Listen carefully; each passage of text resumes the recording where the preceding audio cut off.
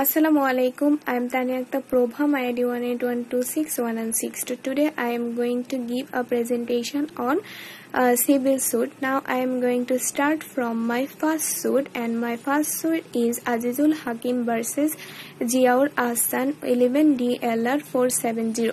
The subject matter of this suit is the plaintiff is applied to the court for temporary injunction under Order 39 and Rule 125 of Civil Procedure Code 1908.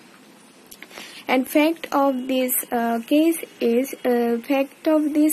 was the defendant dig a pond on the sued property, and that's why the plaintiff applied to the court for restraining defendant for digging the pond, because the defendant or the plaintiff is suffering for the irreparable loss or balance of inconvenience, and there is also the prima facie evidence against the defendant. And from this, from hearing the application and plaintiff, the court decided to give the show cause notice to the defendant, and court give the notice to the defendant, and defendant are failed to give the show cause in favor of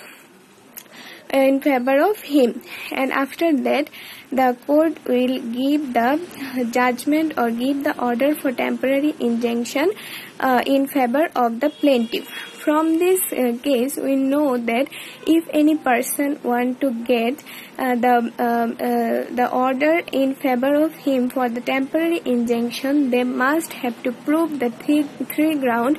One is prima facie case and irreparable loss and balance of inconvenience or convenience, and there should not be a financial loss of the defendant.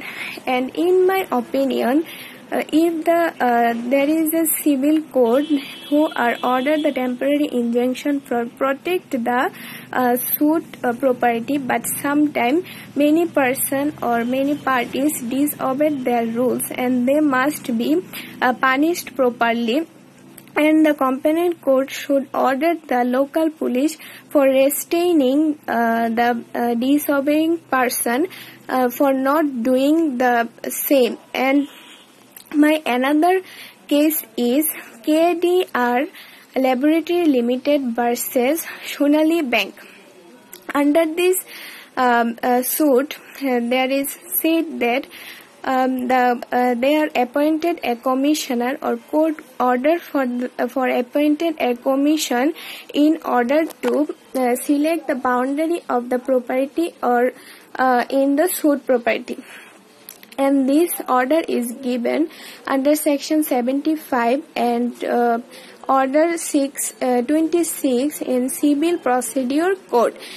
And in my opinion, the commissioner should be directed by the court, not by the discretionary power of the court, and the commissioner should be impartial, and they are not be biased by any other parties. And the court should be hear the other parties and examine the parties, what is the main fact of the cases or suit. Thank you very much, and thank you for hearing me. Assalamualaikum.